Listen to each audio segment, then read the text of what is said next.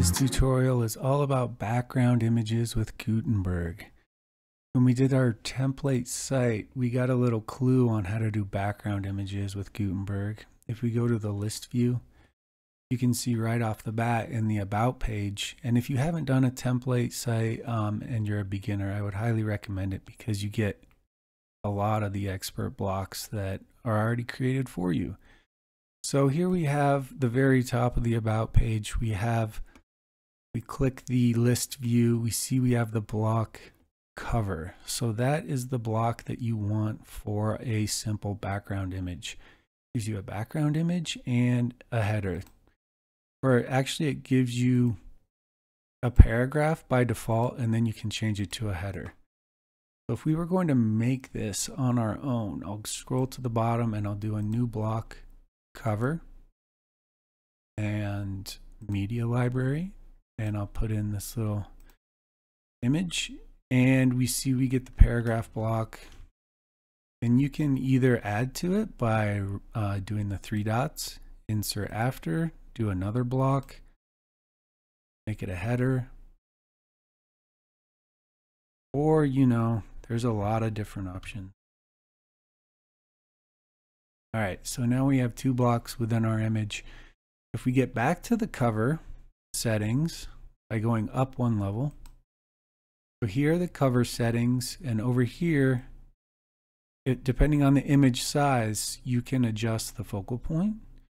And if I scroll down on the side for even more settings, you might not be able to see it, but there's an overlay setting and you can adjust the opacity of the cover, of the overlay.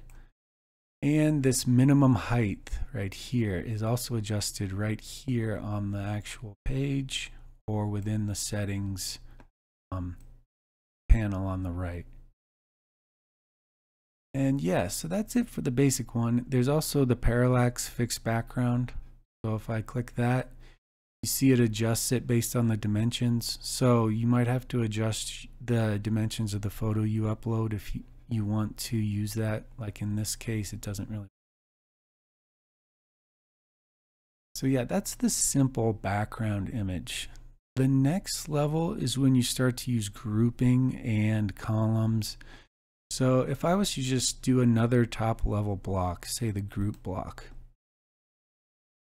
and then I used a background color for that over here on the side.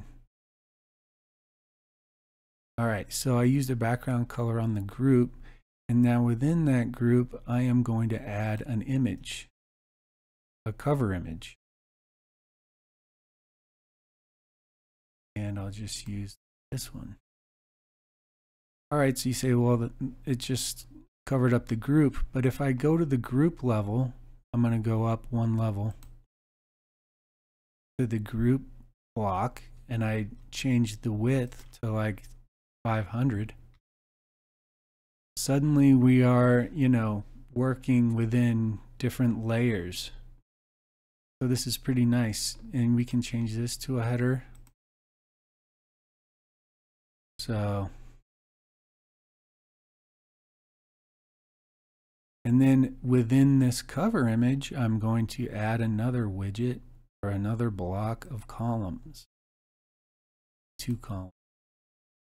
So now we're starting to get like Russian doll style where we had a group, and that's why this listing over here is very helpful. We started with a group level. We did the settings for 500 wide, and then we did the cover image, and that cover went 500 wide. Then we had our header, and then we have our columns. So that's kind of how you start to really get more complex layouts and all of that. But I really just wanted to show off kind of the basics of the background images. I'm going to do a couple more videos on this. If you have any questions, leave them in the comments.